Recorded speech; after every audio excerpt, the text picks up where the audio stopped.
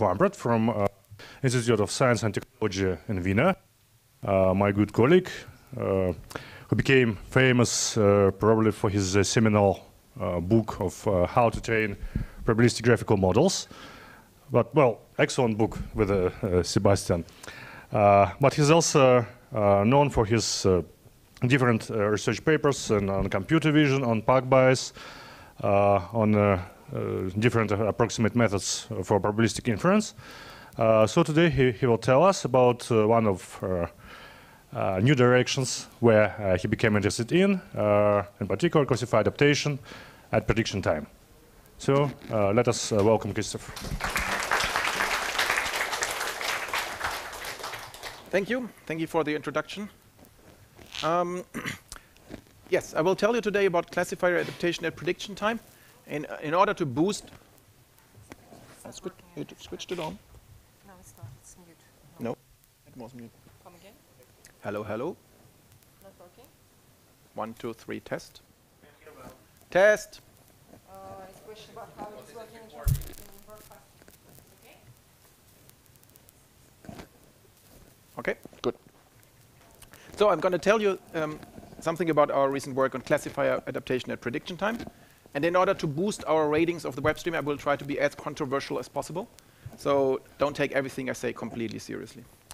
OK, I come to you from IST Austria. For those of you who have not heard about IST Austria before, we are a public research institute close to Vienna that concentrates on basic curiosity-driven research, interdisciplinarity in the natural and formal sciences, so computer science, mathematics, biology, neuroscience, physics, and so on. And we are young and growing, so we have open positions. So in case any one of you wants to send me an email, feel free to do so. That was the commercial break, sorry. Now let's come back to science. The group that I lead at IST Austria has a topic of machine learning and computer vision, and ultimately we try to solve a goal that is similar to what many groups in the field are. We want to build automatic systems that can analyze and interpret data on a similar level as a human could. So if you have a natural image, like this one on the left, the computer should be able to form some internal representation that reflects that it understood that there are 3 people sitting there. It's an indoor scene in a pub. One of them is talking, the others are listening, and so on. So to a person, this is a completely natural process. To a computer, this is currently not really achievable at the moment. So this problem is too hard. We do what we usually do in science. If a problem is too hard, we break it down into smaller, manageable subparts. And we might want to solve problems like scene classification, where given an image, the computer should only decide, is this an indoor scene or an outdoor scene? What kind of scenery is it? We might want to solve action classification. What are the people in this image doing or in this video? And the most important, in order to understand what's going on in an image, might be object recognition. So what kind of objects do we see at all? In this case, we see 3 people at a table with glasses in front of them, and so on. So for the purpose of this talk, I will concentrate on object recognition, which we typically formulate as a classification problem. So given an image, the computer should output which object is visible by selecting one or more from a large list of possible objects. And one possibility is to just assign a probability to each of them. So in this example, the computer should assign probabilities of how certain it is that a certain object is present in the image. And, well, it's very certain that the person is not there, but that the cake is there. So in this case, it did a good job in classifying the image as a cake. So object recognition has a long history in computer vision, and it has gone pretty large. So when we think about the history, typically what happens is we have more and more data available. We have larger and larger data sets to play with. And at the same time, also the number of categories that people were interested in has grown. So when it started with problems with had like a few hundred images at most and maybe 5 categories to distinguish, now the state-of-the-art classifier data sets are like ImageNet or 80 million images, where you have millions of images and thousands of categories. So it has really become a large-scale endeavor to do object categorization. At the same time, the methods have become more complex. So Here you see a visualization of the currently best performing methods for object recognition. These are convolutional neural networks. On the left is the one from 2011, AlexNet, which has 7 layers of linear and nonlinear arbitraries alternating. The one on the right is a schematic picture of the ResNet, which has 101 layers. And there's also one that has more than 1,000 layers. So these models have become large, and they have a lot of free parameters, and they are very complex. And finally, it has become computationally expensive to train these models. So nowadays, if you want to win a challenge like the ImageNet, you cannot do it by hand. Well, you cannot do it on your laptop. You cannot even work it on a workstation anymore. You need a GPU cluster. And I don't know how many of you have a GPU cluster at home. I don't. So chances are small that I will ever win the ImageNet challenge. Which, in some sense, is a pity. In the other sense, I would say it's just a part of the normal process. So object recognition using deep networks and GPU training works so well these days that you can think of it almost as a technique that is available and that companies can take over. So you don't build your own car anymore. If you want a car, you buy it from the manufacturer. So why would we train our own classifiers and not buy them from the manufacturers? So my hypothesis is don't train any more object recognition systems. Industry, Google, Yandex, Facebook will be better at it anyway. They have the resources, they have the data. As far as I heard, at Facebook, people upload 2 billion images per day. I don't have 2 billion images in my lifetime, so don't. Instead, I'm pretty much convinced that very soon we will be able to buy classifiers pre-trained at Amazon as somewhere else. And then the main question is, now that I, as a computer vision researcher, cannot train my own classifiers anymore, what should I do with my life? So the next research challenge I think that we should address is how can we improve image understanding with pre-trained classifiers that we just get. And most of you working on computer vision do that already. You download a pre-trained ImageNet model, for example, which is available for free. Not everybody trains from scratch anymore. So the question is, these are very powerful methods. What can we do with them, and how can we still do research on these levels in order to improve them? Okay, so let me show you what kind of challenges I mean by that. So a typical situation as an academic researcher, as I am, is that you work with image data sets, and then you try to learn classifiers. And typically, the situation when you do prediction is the same as when you train the classifier. So visualized here, on the left, you see a little bit of the ImageNet data set. So this is where I train my classifier on, if I would still train it. And then in order to see if it worked or not, I would evaluate it on pictures on the right, which is also the ImageNet data set, just a different subset of it. So that's the very typical academic setting of how you train classifiers and use them afterwards. And in fact, you don't really use them. You just check how good they are. Right? It's not that I really need an object classification system in my life. I just need to develop methods that I can then evaluate. So the most important part is it's data according to the famous IID condition. It's training time and at prediction time. You have data distributed exactly identically, and all the samples are independent of each other. Who else would need an object recognition system? Well, you can easily imagine that real people who are not academic researchers might want an object recognition system. For example, if you're a shop owner and you want to offer your customers some automatic cash register, then the cash register has to find out what did the person buy. So you might be in a setting like this, where you have the situation of the vendor who sells the classifiers, has trained them, and the customer takes them and wants to use them for their own purpose. So here, in order to recognize different kind of fruit. And the first thing we observe is that now we are not having the same distribution of data at training time and at test time anymore. So at training time, it will still be a completely generic system with all kind of object categories. But at prediction time, maybe only fruit are interesting to us.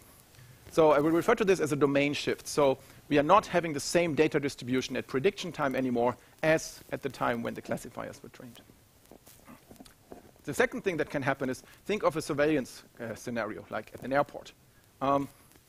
We might want to classify suitcases or people doing their actions and so on. So not just that this is a different scenario, so a domain shift has happened. But also the samples, the images we have to classify, will now be not independent of each other. The picture I take now and the picture I take half a minute from now most likely will be almost identical. So it's dependent samples that we're talking about. It's not independently, nicely sampled as in the academic setting. And finally, what can happen is that the distribution you're talking about at prediction time doesn't have to be a fixed one. It can change over time. So these are pictures I took during different vacation trips or conference trips. So in the beginning, I guess I was in Barcelona, and then I entered a plane, and the next picture I took was on the Easter Island. So clearly the distribution of object you see at one location and at the other location will have changed. So it's not a fixed setting which is constant all forever, but distributions change, and we have to be able to adapt to that. So that is a situation where the distribution where we want to apply our classifier is not stationary. So these are three real situations that we might have to deal with, and they are not reflected in the typical IID setting of research. Okay, so let me summarize this, that in real examples we will have dependent samples. So there is temporal dependencies, and there might be specific dependencies between samples in the collection of images that we want to classify. So here's an example of a picture, and typically when you talk about dependent data, you think of it as that is a nuisance to my training. I don't want dependent data, I want independent data. I would like to argue that having dependent data should be a blessing, not a nuisance. And this is the example of a picture I want to classify. If anyone can immediately guess what it is, typically it's very obvious that it's a shop. That's very good, high quality screen. So you might even see which kind of shop is. But when I give you additional images that were captured around the same time, you will immediately see this must have been a bakery, right? Because there's bread around, there's macarons, there's baker. So the additional images that I also were supposed to classify can act as context, as additional information for the decision that I'm after now. So this is the observation we want to build on in order to get better classifiers, that dependent data can be a blessing and can help us by acting as context. Okay, so let me introduce a little bit of notation.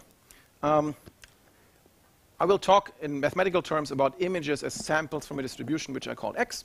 So X will from now on denote any kind of image. And the task is to predict labels, and the labels I will denote as Y. So just think of them as any number between 1 and k if I have a classification problem with. And then there's this distinction between how was the data distributed, what data occurred at training time, and what data occurs at actual prediction time. And I will call the distribution of training data at training time by P of X and Y, and the distribution at prediction time is Q of X and Y. So the domain shift I talked about before just means that these distributions are not the same. So P of XY is not the same as Q of XY. So this can have different reasons, right? And the typical three cases that you could identify why distribution changes between training time and prediction time. Well, you can check how your distribution factorizes and then, separate them into classes. The first class would be that the distribution of labels given an input. So if I have a fixed image, which classes could this be? That might be the same between training and prediction time, but the distribution of which images I actually see, this could have changed. So the conditional distribution of labels given inputs could have been the same, but the distribution marginally of just which inputs I'm exposed to, this would change. That's the very classic assumption in machine learning. It's called the covariate shift assumption. And it's also a very boring and uninteresting for us, because if your distribution of which classes you see, which classes are possible for an image, how likely they are doesn't change, well, since our classifiers are trained discriminatively, as long as they are good across the board on all the classes, across the images at training time, the distribution we need for prediction doesn't change at prediction time. So the joint distribution changes, but the relevant part doesn't. So this is not a problem we'll actually have to deal with in practice. The next thing that can happen is so-called appearance shift. That means the appearance of images changes between training and test time. So an apple looks different at training time than it does at test time. So that would mean the conditional distribution of the inputs, the x's, given the label, would be different between training and prediction. This used to be a big problem already when you just changed the resolution of your image or when the lighting condition changed. You might have different features extracted from the image. But luckily, that is not so much the case anymore. So ever since the deep features came out with the original cafe and so on, features are pretty much invariant to different conditions. So this is a visualization from an earlier paper where on the left you see surf features, which are something like SIFT features that you might remember. And there's two viewing conditions, the green and the blue. And you can see in the crop outs that things that are close together between green and blue might not necessarily be of the same object. So features looked similar, but they weren't the same thing. Or features were very different, but they were of the same thing. So that's not good. That would mean your appearance of objects really changes between training and prediction. On the right, you see the situation with these deeper features. And by now, of course, there has been even more development in feature extraction using neural networks. And you see that this is really mitigated. So things that are close together, no matter if they came from one or from the other situation, no matter if they're green or blue, they express the same object. So if it's the same object, the appearance will also be similar. So again, this effect that the features change between training and prediction, we can also rule out.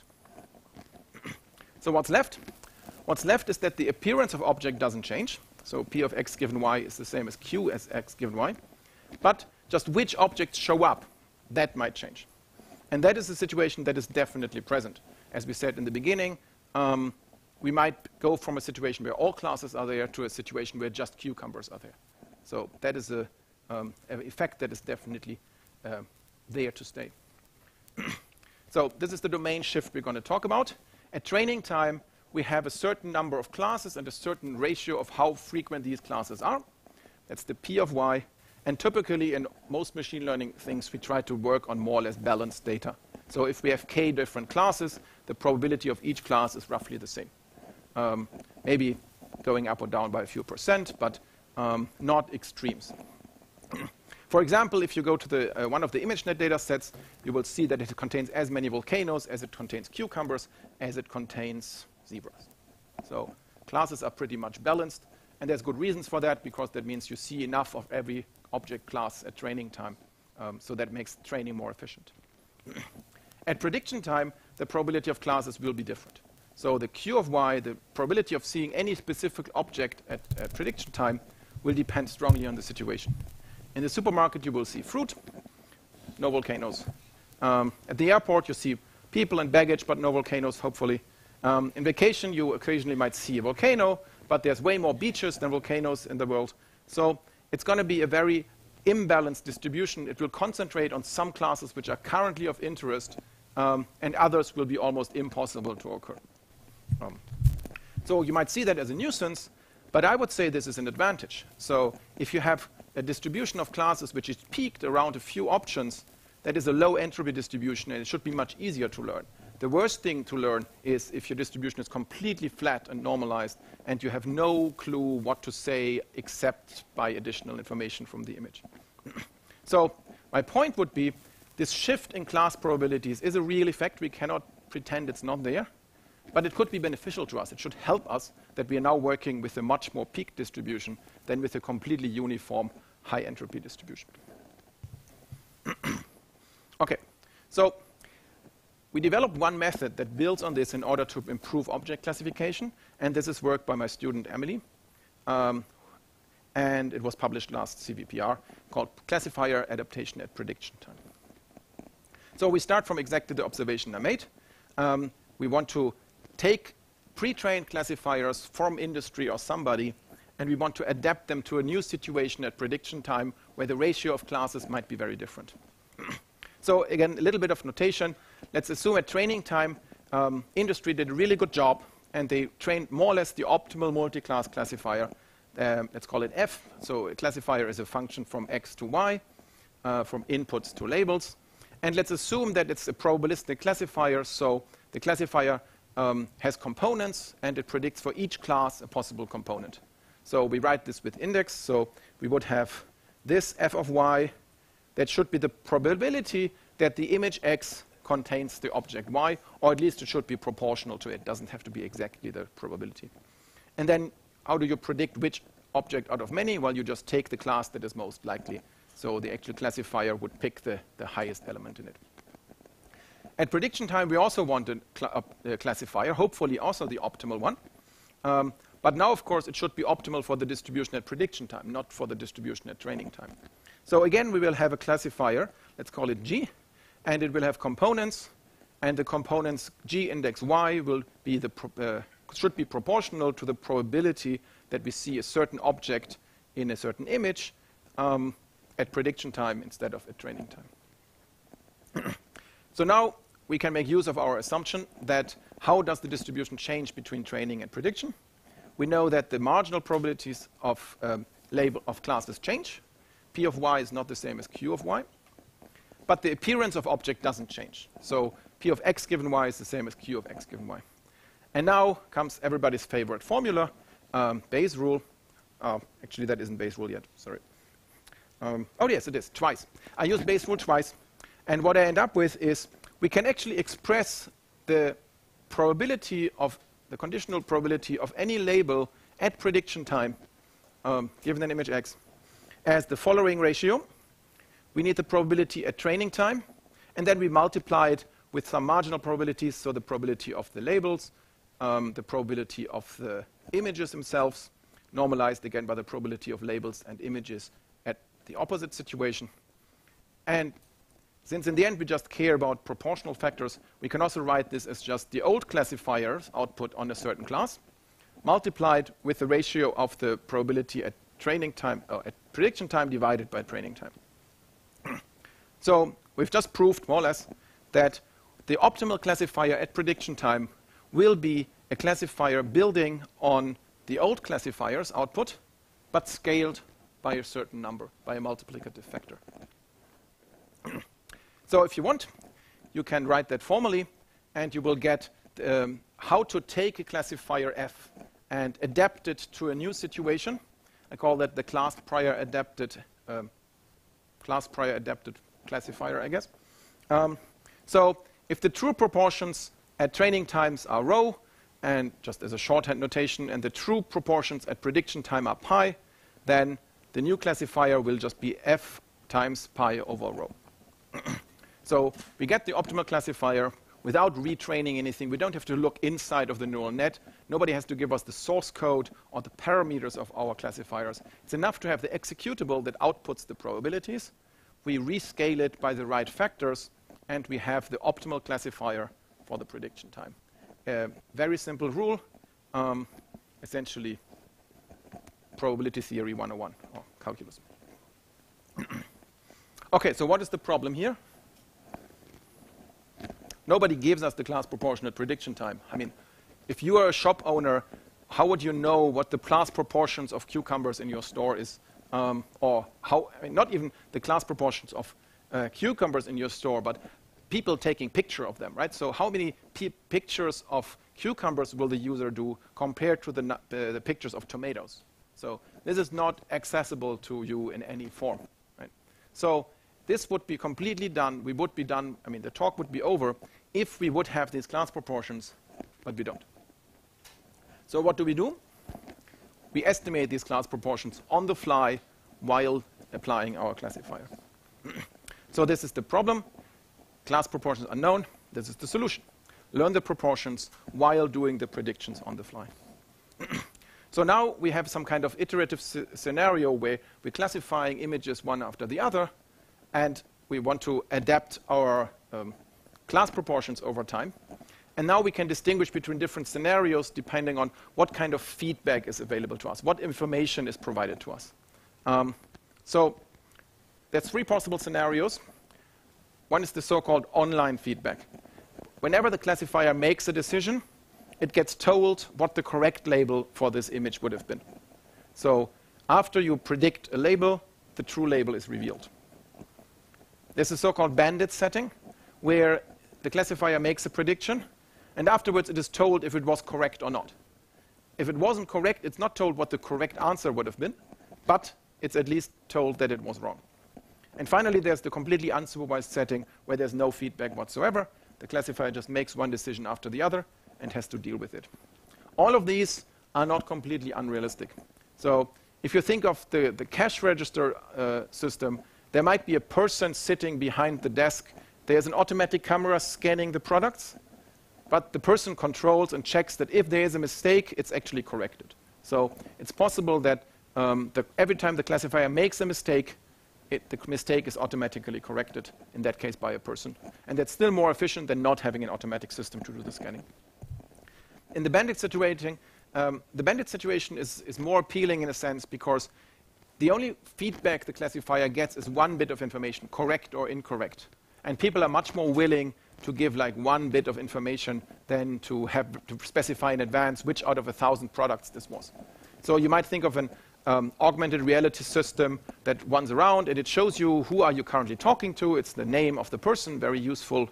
But then you might correct it with the click on your smartphone. That was wrong. So with a little tap, you would correct the system and provide feedback to it. And of course, the unsupervised scenario is ubiquitous. Every surveillance camera that doesn't have a person checking the images immediately would be an unsupervised system. OK, so I'm going to introduce, in these three settings, we will estimate the class probabilities on the fly. And the mechanism will be very similar. So first, let me give you an example how this feedback mechanism will actually work. So I mentioned you are given an image like this one. Now the classifier will have an opinion which class is how likely. So in this case, it would think it's 80% chance it's a cat, 10% it's a dog or a truck. I mean, this is a simplified example. So it predicts the highest value, cat. And now, depending on the scenario, you will get different feedbacks. Right? So in the online setting, it would tell you cat, because it is a cat. In the bandit setting, it will be correct. Your decision was correct. And in the no feedback, well, it wouldn't get anything. Clear? So in the next image, that's a dog. It would have an opinion that this might be a dog, or it turns out it's more thinking it's a truck. Maybe it was confused by the car in the background. So the online feedback would tell you dog. The bandit feedback would tell you this was a mistake. And the no feedback wouldn't tell you anything, etc. So if you don't make a mistake, they are all pretty much the same. If you do make a mistake, like here, the bandit feedback says you something, the online feedback says you something. So this is the three scenarios that we want to be able to handle. OK. How do we estimate class priors probabilities at all?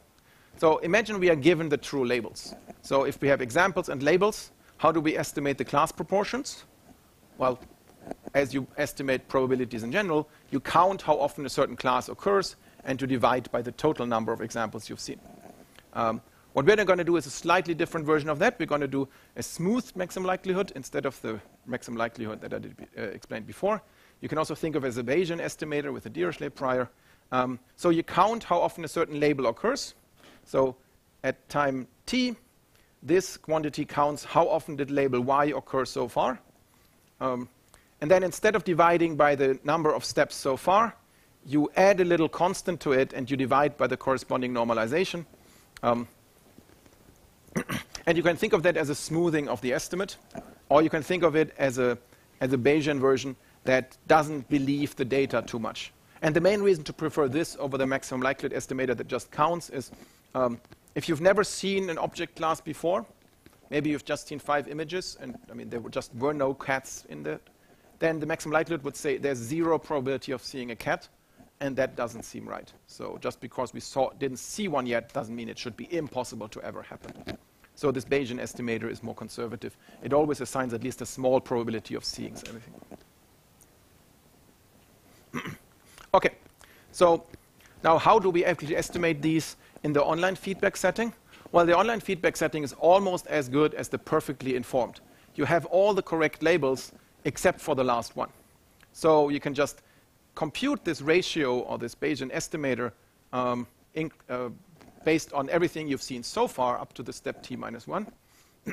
And you don't even always have to start counting at the first and go to the last step. You can estimate these counts, of course, incrementally.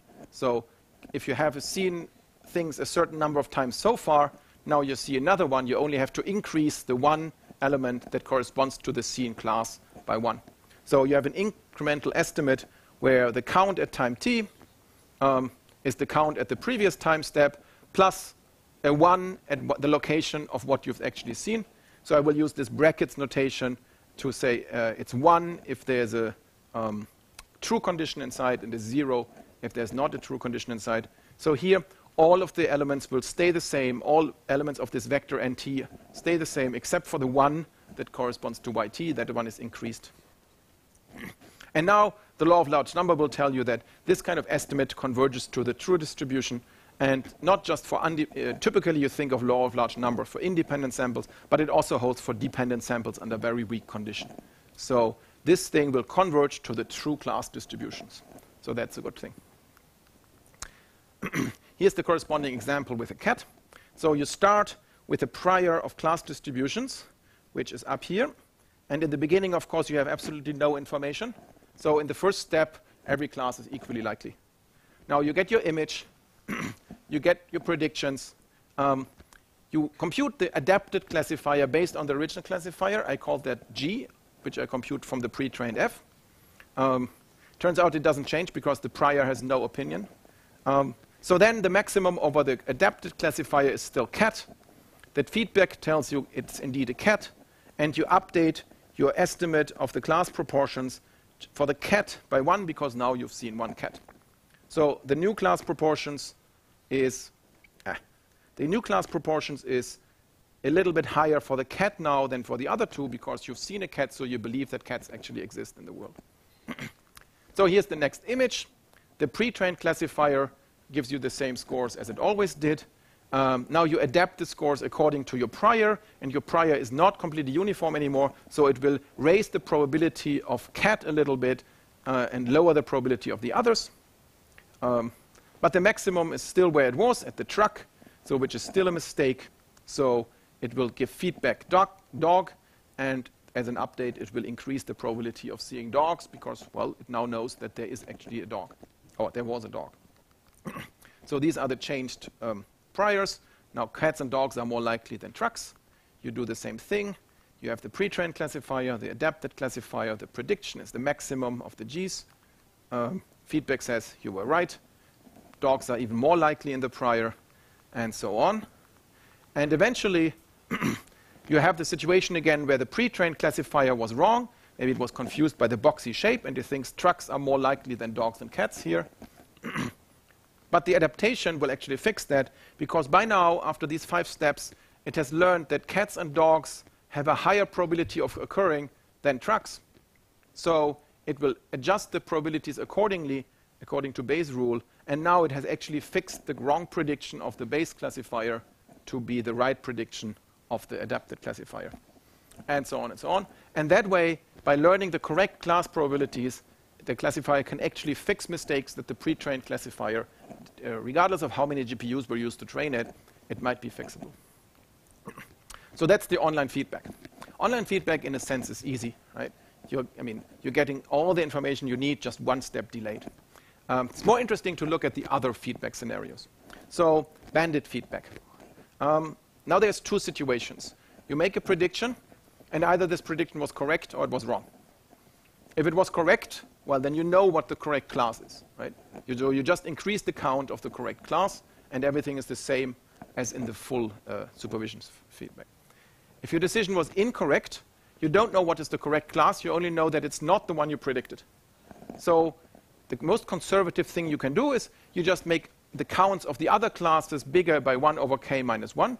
So k is the total number. It's not the one you predicted, so there's k minus 1 left. All of them you increase by 1 over k minus 1. Yes, please. Why do we add n divided by k minus 1 instead of output of our classifier? That's the bottom line. You can also do that. That means you trust your classifier because you use its predictions for yourself. It will work very similarly. We didn't see a big difference. This is the more conservative estimate because you do not assume that your classifier is correct at this stage. But yes, both makes total sense. But it assumes that the distribution is uniform with respect to all other classes, which may not be well, it's the maximum entropy thing you can assume about distribution that is uniform, right? So it's the most conservative estimate. I don't want to assign too little weight to the true class, but yes, it's, I mean, you need to make some design decision, and either you do like everything is equal. If I don't know anything, I don't assume anything. Or you say, if I don't know, except that it's not the one I predicted, I trust my previously learned things, and then I would use the distribution at the bottom. If you prefer that, feel free to use the one at the bottom, which is trusting your classifier predictions so far. The numbers will not change compared, I mean, or at least not very much.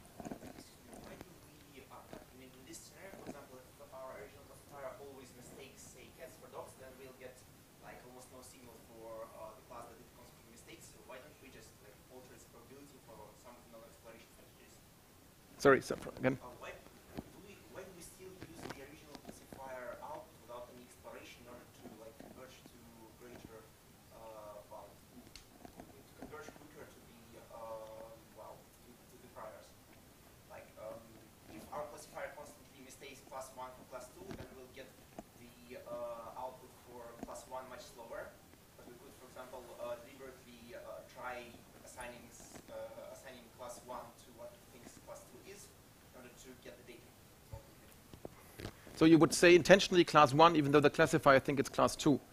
But that will, I mean, it's not this, if you would, okay, if you could probe the same example multiple times, you could do exploration. So you get an image, you classify it wrong, so maybe you try again with a different class. Or maybe if you have 10 choices to guess, you could try guess in order to explore the space of all classes or so. I don't think that works if you have a new image every time. Yes, but you have a lot of different images, so like part of times when you think it's cat, just say it's dog. But it will just be wrong more often. So this is really more the online setting where you want to be right? This is a system that runs in a shop. You don't intentionally want to be wrong, right? So yes, if you had some kind of reinforcement system or banded online learning, and you want to identify the correct arm, in this setting, exploration makes sense. But here, I don't think it's this kind of, it's not a true banded setting. It's a banded feedback setting. So, but maybe we can discuss it offline afterwards. Okay, so this is the rule we use in order to update our class beliefs based on banded feedback. So here's the corresponding example. I'm not going to animate it, but I'm going to show it to you anyway. We start with the same situation before. We have a cat. There's no beliefs about the priors. So at the very end, we make a decision, and this decision is correct.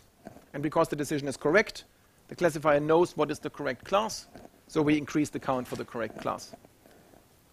In the next one, we make the wrong decision, so we increase the probability of seeing the other two classes, or of having seen the other classes so far by 1/2 each.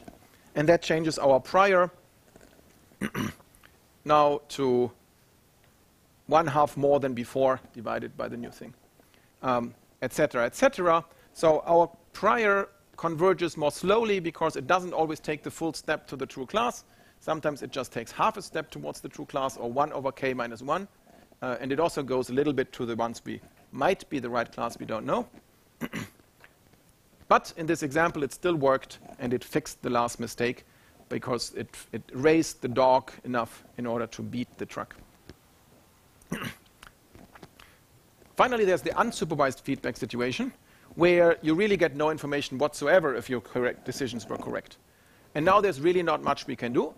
We cannot increase all classes equally, because then, I mean, we wouldn't learn anything. It would stay equal forever. So now we actually trust our predictions so far. It's like the only thing we can do.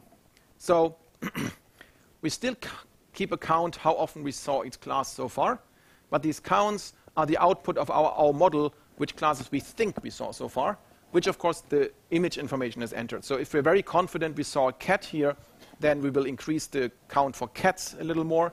If we're very non-confident that we saw a certain class, we increase it less. So we update our current belief of how often we saw a certain class by, well, the expected value of having seen that class under our current model distribution. So this is automatically normalized to 1, and we compute it from the classifier outputs in the usual way as just a sum divided by the total count.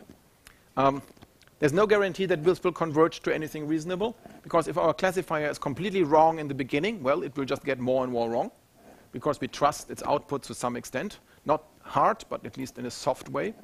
But it turns out if we have a reasonable pre-trained classifiers, and I mean, we wouldn't buy them from Google or Yandex if they weren't good, right? If we have a reasonable set of base classifiers that are more often right than wrong, this actually works surprisingly good. Okay, so here's the corresponding example. At every step, we have our current estimate of which classes occur, and we increase our class priors by this corresponding amount. And again, the priors about classes changes over time, slowly, because we're never, I mean, in the online setting, we have like, we add 1 on zeros. Here we add whatever our beliefs are, which is a little closer to I mean, uniform, unless we are very, very certain based on the classifier. But still, after a while, the scores of the prior influence our decision, and hopefully they influence them in the right way, and we make fewer mistakes. Okay, so now, in the very beginning, I also said there might not be a stationary distribution. So we might change distributions when we travel from one continent to the other, or maybe if that thing is built into my smartphone, then of course the distribution of classes I see in the shop is a different one than the classes of distributions I see here. So what if there is no true distribution of classes to converge to? Well, the easiest is to just think of this not as a global running forever process, but as an adaptive process over time. So you can just put a sliding window, and you just do the statistics of like the last 100 images you've seen. So then 100 images later, you will have forgotten everything you saw in the past, and you will have a new estimate of just the last window that you've seen. This cannot converge to the true thing anymore, because it doesn't, I mean, it always has access to just a small finite number of data. But then if we assume that there is this non-stationary distribution, and I mean, the distribution might change any time, then there is nothing to converge to anyway. So we can try to track the distribution as closely as possible, and we just have to choose a good window size. And for example, 100 worked for us, but this is, this is completely domain dependent. If you expect that the distribution changes just once a year, you can use a bigger size. If you expect it to change often, you would need to choose a smaller. And so on. You can also think of other things like exponential decaying, that you trust your past less than your the recent past, more than the distant past, and so on. For simplicity, we just use this window. Okay, so now comes the interesting part. We have built a classifier that adapts to the data distribution. Now we have to benchmark it. We have to show that it actually works. Right? I can build a lot of systems, but most of them will not work. So how do we benchmark a system that can adapt to a changing distribution with dependent samples? For that, we need image sequences which actually look more or less like the pictures I would take with my smartphone. Right? So they should not be uniformly class distributed. They should have dependence between samples. And they might have a non-stationary distribution where now I see this and next week I see something else. Turns out it's not that there are any standard benchmarks for that out there. This is more or less the opposite of what the standard benchmarks are. How do you create a standard benchmark like ImageNet? You collect a lot of images from the web, and then in order to really, really guarantee that there's no dependence between samples and everything is independent, you randomly shuffle it, and you split your data completely at random between training and test. This would not make sense here. So we proposed 3 methods for creating sequences that look similar to this. And because we do not want to lose the ability to compare to other methods that were trained, for example, on ImageNet and evaluated on ImageNet, these methods are based on an existing IID corpus. So we want to create sequences of images with certain dependencies based on a data set that otherwise would that doesn't have any dependencies otherwise. So the first 2 methods are based on a hidden Markov structure that I will tell you about. The second, or the third in that sense, is the one I like best. It's based on natural language. So I will talk about these to give you an impression. So the first thing we're going to do is we're going to create dependence between samples in a sequence by sampling images, but not randomly from the set of all possible images, but only from certain classes. And which classes that is according to a random walk. So we take the classes that ImageNet, the data set has. So it has a certain hierarchical structure. we project that into two-dimensional space, and you get a graph. So that gives you the red dots, and then you do a k-nearest neighbor graph on them, and you get a picture like this one. So this is, of course, just a small crop out of the 1,000 classes that we have used in this case. So now what you're going to do is you're going to do a random walk on this graph. So you start, for example, as the Eskimo dog, then you move to the Tibetan Mastiff. From there, you move to the Dalmatian. You might stay at the Dalmatian, so it's a random walk where you can stay where you are. Then you go maybe back to the Tibetan. Then you go to the German Shepherd, Border Collie, Boxer, back to the Border Collie, and so on. A random walk on the nodes of this graph, completely uniform between the neighbors and the current. So the structure that this has, it turns out that this multidimensional scaling creates some kind of semantic clusters. So the neighborhood graph you will get means that if you take a random walk, you will stay with related classes for a while. So if you start in a dog, you will most likely visit another dog next. There's always a chance that you go over to the next, and now you have a panda. But it's typically that it moves around in semantically similar space for a while. And now we create an image sequence from this. By for every class that we visit, we sample one image. So there's a chance that we first see a couple of dogs, then it moves over to a raccoon or not, and so on. So this clearly creates a sequence of dependent images. If you've seen a dog, there's a good chance you'll see another dog next. The second method works in the same way. We again create a graph, but now we use a different methods for creating a graph. It's kernelized sorting, where we just force all the classes to lie on a grid in a way such that similar classes are next to each other, but there's no of these like focused clusters anymore. But everything has the same number of neighbors, and everything has the same distance to each other. Now, if you do a random walk in this, you will still have semantically similar things next to each other, but it will not like stay in one region for a while, but it most likely will just walk around space, and you have very quickly changing topics. All of these would have like continuously changing, right? You might not have any jumps. So we also introduced the option of jumps. We introduced a parameter lambda, and we just, at every step, instead of doing a random walk step, we go with probability lambda to an arbitrary node in the graph. So that means we basically stop a certain subsequences of semantically similar things, and we just start a new one at a random location.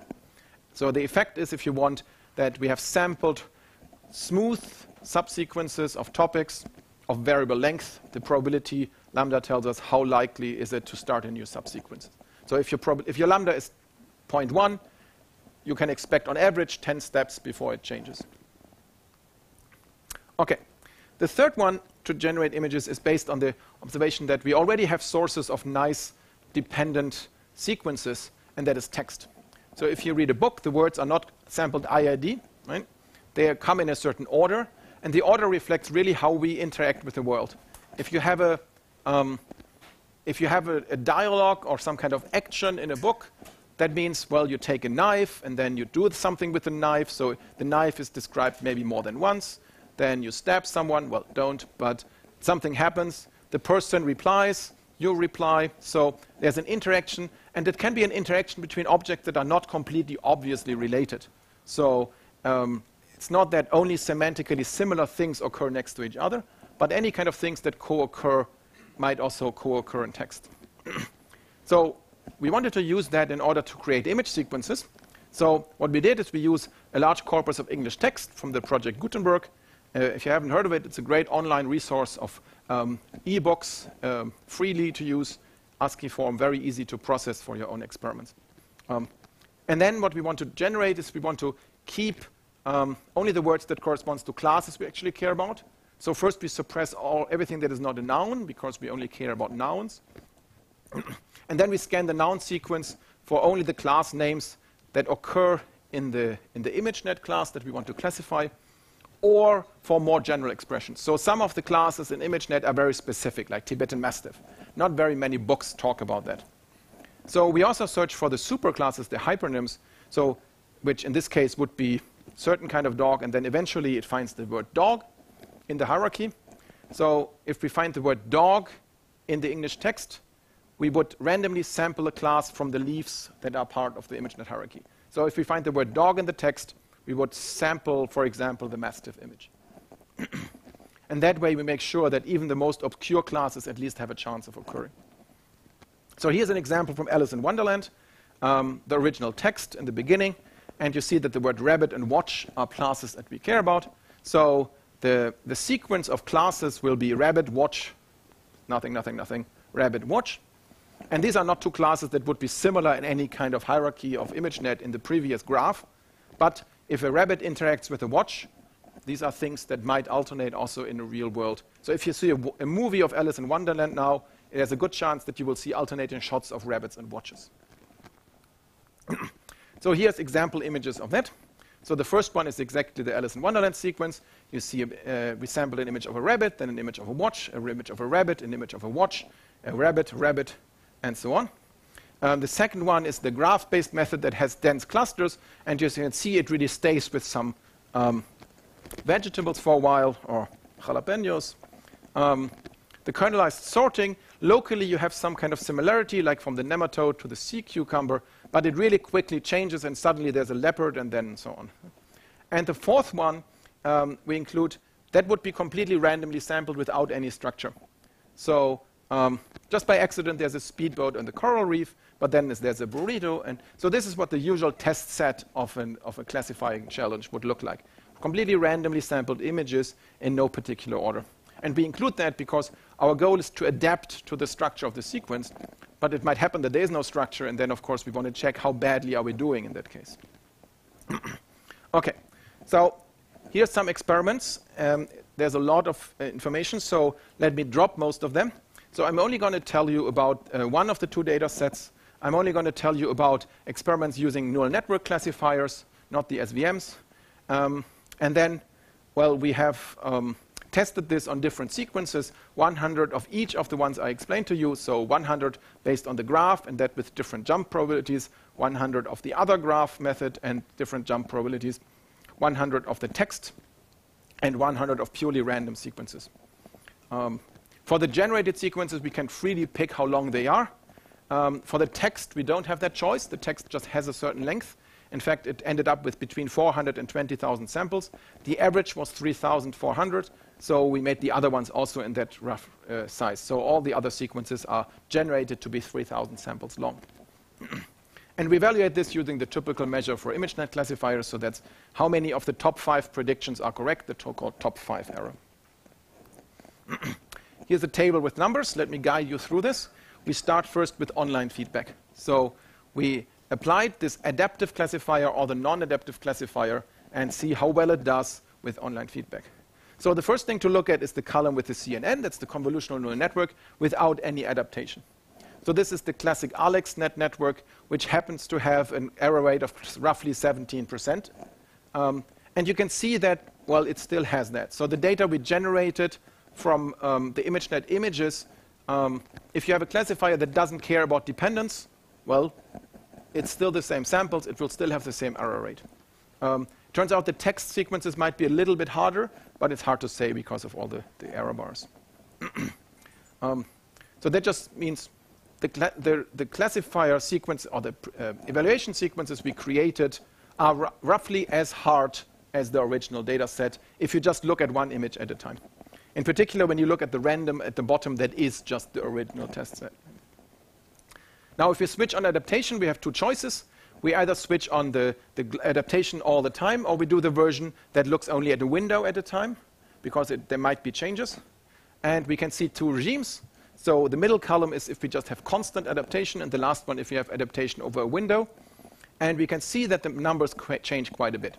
So for the text sequences and the graph-based method with clusters, which had a very low jump probability or no jump probability at all, so it will mainly stay locally until it moves away, but you have dense clusters of similar classes.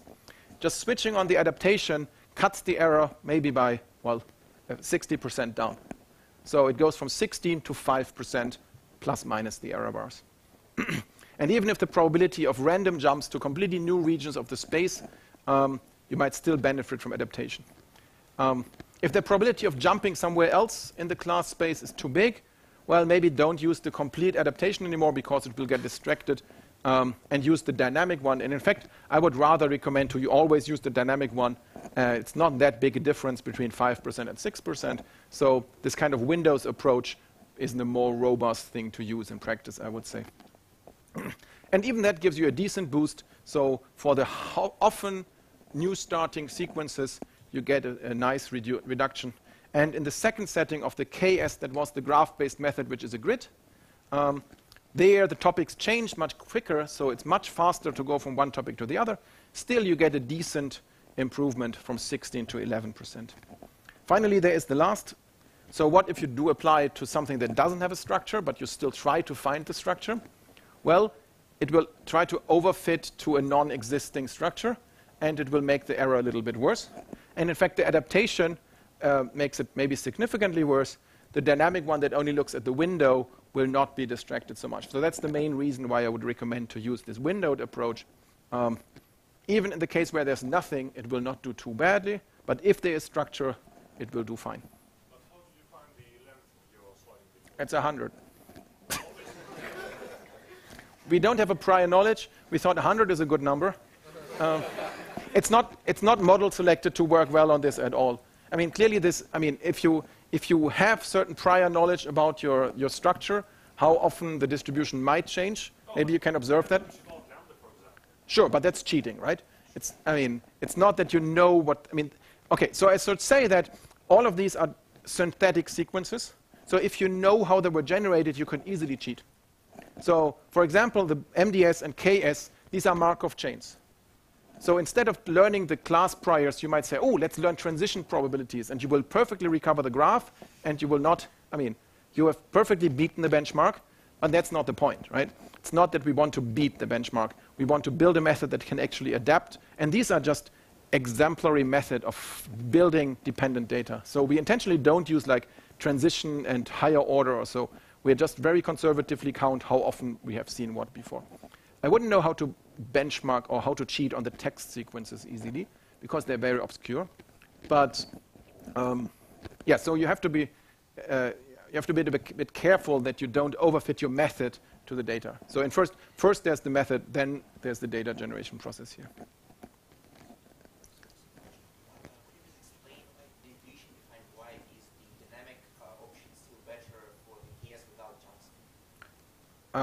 Where? For the KS. This one. Our interpretation is that in this grid, you very quickly move around. So things you've seen, there's a lower chance of seeing it again. This adaptation of priors basically works that if you've seen something, it's more likely to reoccur. That if you have a random walk and you have a low chance of coming back, it might be, you should better forget what you've seen a long, long time ago because you're far away by now. That is our explanation. Okay, but seriously, this is online feedback. You almost have perfect information, right? So it gets more challenging if you don't have online feedback, but you only have the bandit feedback where you get told your mistakes. And the nice thing is it still works. So the numbers are a little bit higher if you can check, right? From 5.2 to 6.1, from 9 to 11. So because you have weaker feedback, it doesn't work that well anymore, but it still works well, and the pattern is the same. The dynamic adaptation gives you a boost if there is, at least it doesn't lose if there is structure. And if it loses, the loss in the purely random situation is actually small. And finally, what we were most happy about is the unsupervised setting. Here it is. You still win. Why is that? Well, we get a pretty good base classifier, right? It's already 75%. Well, the top prediction is not 75% correct. But at least in 50% of cases, the top prediction is actually correct. So in those cases, you will perfectly predict the right thing now. And overall, it still pushes you to the right direction in order to make fewer mistakes. So again, we have the same pattern. We get an improvement, especially if the situation is easy and things are nice and moving around. If the situation is harder and changing very rapidly, we still get a certain improvement from adapting, at least on the windowed scale. Okay, so that is my summary. I'm a strong believer that I will never ever train an ImageNet classifier again. I will just buy it. which clearly creates new research problems, not how to most efficiently train your neural network, but what to do with the trained classifiers afterwards. I think there's also a certain problem in academia that it's very nice to study IID uniform image situations. I'm a big fan of learning theory. You can actually prove things about these situations. But if we want computer vision to enter the real world, to be, have users, actually people, not just scientists use it, we cannot hope that data is IID. My smartphone images are definitely not IID. So we have to deal with class imbalance, with dependence between samples, with non-stationary distributions. Typically, these are nuisances. I think they are an opportunity to develop new methods and benefit from them. What I showed you is classifier adaptation on the time, basically using Bayes' rule and estimating which classes occur how often. One thing I like about it that it's really not about neural networks or SVMs or whatever the next big thing is. All we need is Bayes classifiers and their output, hopefully probabilistic. So we don't have to ask Amazon, whoever provides us the classifier, to give us the pre-trained networks with their parameters and so on. They will not give us their parameters. That's a trade secret. But the output, that's a different story. And that gave you 3 methods for creating dependent test image sequences, which are hopefully more realistic as a test bed than completely randomly sampled, uniformly shuffled test sequences. The results we saw, online adaptation works. It can reduce the error rate sometimes substantially. So if your situation is easy with repeating patterns, there was a decent boost. And that is for all 3 kinds of feedback. Clearly for online feedback where you have full information, but also for bandit feedback where you just get 1 bit of information, and even for the unsupervised case, as long as your Bayes classifiers are reasonable. And that's it. Let me thank my group at IST Austria, in particular Amelie, who did all this work, our funding sources of IST and the ERC. And let me thank you for coming and listening.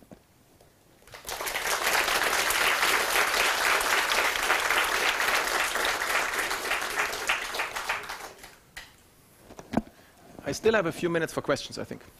Yes, that was very spontaneous. Online feedback, how long do you expect to have it? And what's the point of adaptation if you can, after a year, build your own classifier using the corpus with online feedback? If you're a shop owner with groceries, you will never build your own classifier. If I'm a shop owner, I will then never be able to do this. No, this is built in. This is, you buy a camera, it's built in. You wouldn't. Right? An automatic cash register scans an image and outputs what fruit did you buy.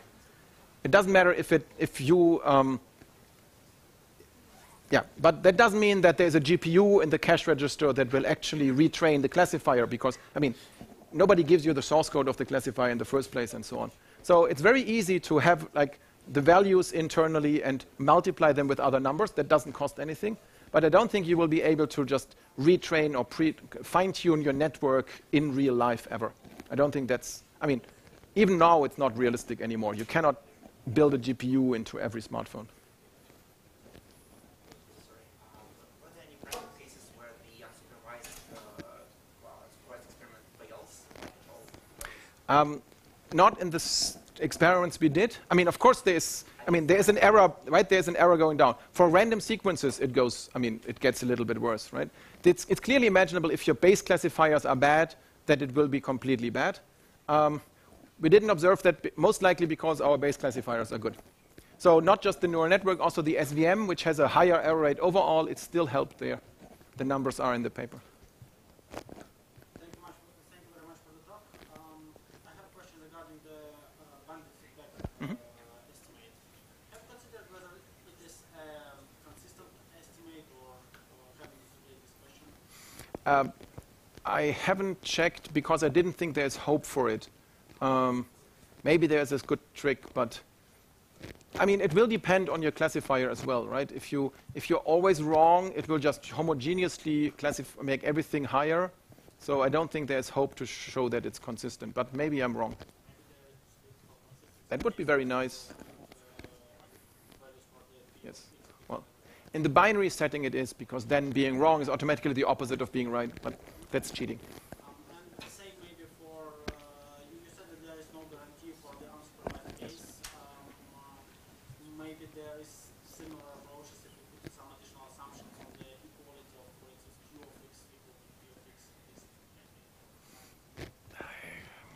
I doubt it, because the unsupervised really is based on your classifier.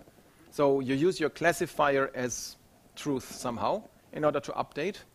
But the classifier is up to you, right? It could be horrible. And if it's horrible in the beginning, this will never improve it. It will only make it worse. So I think that is more of a, if it's good, it gets better. If it's bad, it gets worse. I mean, under these kind of assumptions, we might be able to show something. Thank you. Have you compared your method with some Markov chain-based methods? Because, for example, for photos from mobile phone, it is obvious that they very connect one with the neighbors. So, okay, one. Do you mean one any specific method or? Your method and Markov chain. You mean a specific method or just Markov chain based in general? This idea that dependence between images is more than between neighbor and Okay, okay. So we didn't compare to Markov chains. There's two things. One thing is you can come up with like Markov models. For example, if you don't do this iterative sequential thing, but you just given a whole number of test images to classify, then you can like do some Markov random field, and similar images should have similar labels. That's a little bit like transductive or semi-supervised learning, where you make joint decision about a large number of images at the same time. We did something like that. This doesn't really apply here because we want to do this sequential thing. I want my, I don't know, cash register to give an answer immediately and not wait for 100 items to come in. The other thing we could have done is we could have done a Markov chain of like modeling the dependence between classes by not a zeroth order, but like a first order Markov chain. What's the next label given the previous? We didn't do that either because for our data it would overfit because it is a Markov chain. And the real world is not a Markov chain. So we would just recover our data generation process, and that's not what we are after. For the text example, it might be possible, but we looked a little bit into it after that paper, and I'm not sure it's going to work very well because already a first-order Markov chain would be quadratic in the number of classes. So given this class, how likely is the next class? And with 1,000 classes, that's the 1,000 by 1,000 matrix. You need a lot of images to fill to get a reliable estimate of the transition probabilities. With a window of 100, you will not, the matrix will just stay empty. So you will have to fall back to some kind of zeroth order just for safety often. Concerning the adjacent problem, maybe, would it be possible maybe to do this kind of adaptation with additional information? For example, if we have like storage, something like Picasso or something that has a lot of pictures and also some metadata with it. Geolocation, lighting conditions, and time of day. Would it be possible to use those variables to fine-tune, sort of say, this kind of classifier to make it more precise? Yes. Yes. So yeah, that's essentially the first thing I meant. If you want to classify multiple images at the same time, then you can reuse similarity between them and come up with some Markov model or something like that. And it doesn't have to be image similarity. It could also be additional modalities like has been taken at the same geolocation. That's, of course, a good indication. If something is at the same location, there's a good chance you see similar things. We did something related at BMVC the year before last. It's called coconut co-classification. So you classify many things at the same time, and that allows you to fix some mistakes of the original base classifier. We didn't do it here because the sequential thing, I think, is important in practice. But yes, they are very related problems.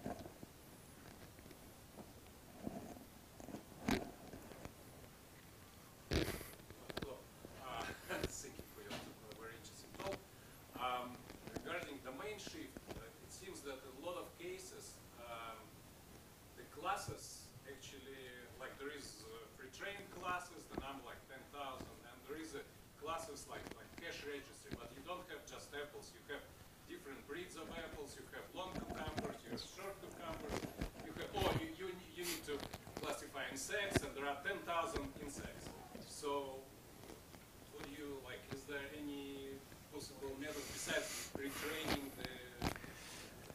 Yes, so this would go to like more fine-grained, right? You have just one apple class at training time, but you have 50 apples in the shop. We thought about it. We didn't see a good way how to do that without training something new, because if you're only able to tell apple, and now you want to go deeper in, somehow you need to inject the knowledge that there is even multiple apple types. If they are not in the base class, that means you have to really change your classifier somehow. You can think of some unsupervised approaches where if you have enough data from the shop, you cluster everything that is classified as apple into subgroups, and then you will be able to train this subgroup or that subgroup. That is possible. I mean, it's not perfect, but it's going to be better than nothing. But you will not know which apple class is which apple class, so you still don't know what the price is. Right? So still somebody would have to go and say, this apple is, I don't know, delicious, and this is something else. And I mean, it would kind of contradict the problem that you don't want to train new classifiers yourself, because then you would have to, I mean, buy yourself a new GPU cluster in the store. Or maybe you get classifiers as a service. That is possible.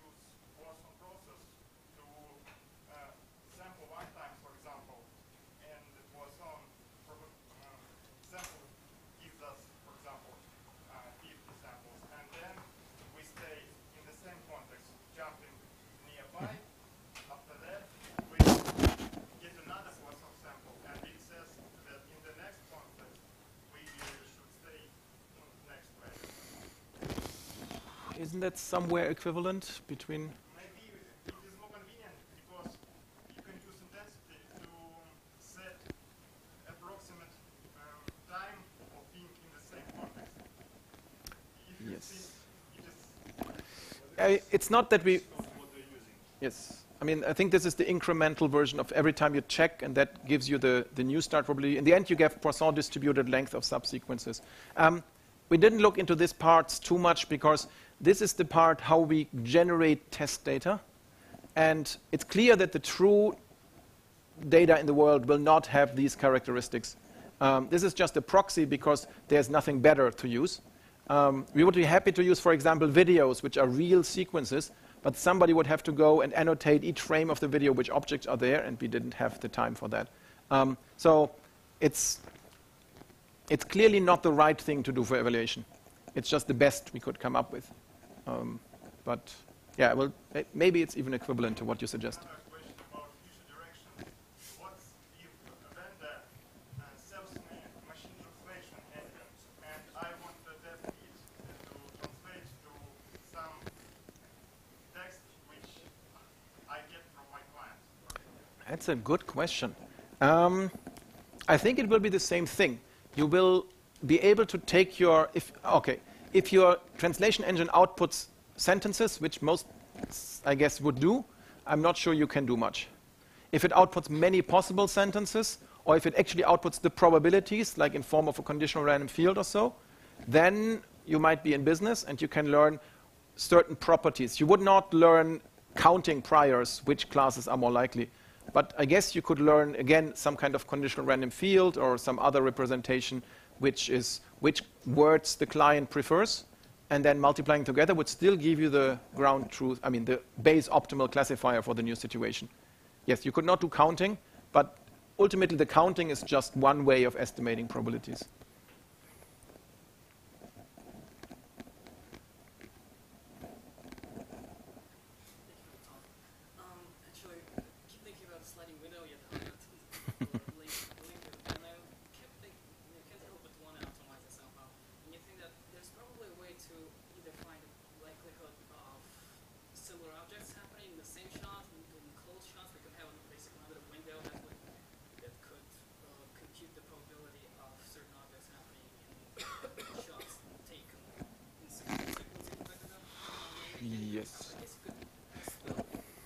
Yes, I mean, you would be yes, there's many directions how you would get rid of this L equals 100 or whatever fixed you say. So like estimating it on the fly would be a good thing. One option is just to try different ones and then concentrate on the one. So if you do get banded feedback or real feedback, you know if you made mistakes or not. So you might be able to choose the window that works best so far. And then that actually is some kind of online learning setting. Which out of these lengths should I trust? There's multiplicative weights, updates, and so on that will converge to the correct length if there is a correct length. That, I think, would be doable. We didn't look into that at all. Yes, if you really, I mean, if this, we didn't observe it to make that big a difference. We just tried, it worked. We tried a different one, no difference, so we didn't really care about model selection tuning so much. But if you're in a situation where it does make a big difference, yes, I'm sure there is better techniques than ours. Well, ours is none, so better than none. Okay, if there are no more questions, let us thank the speaker. Thank you very much.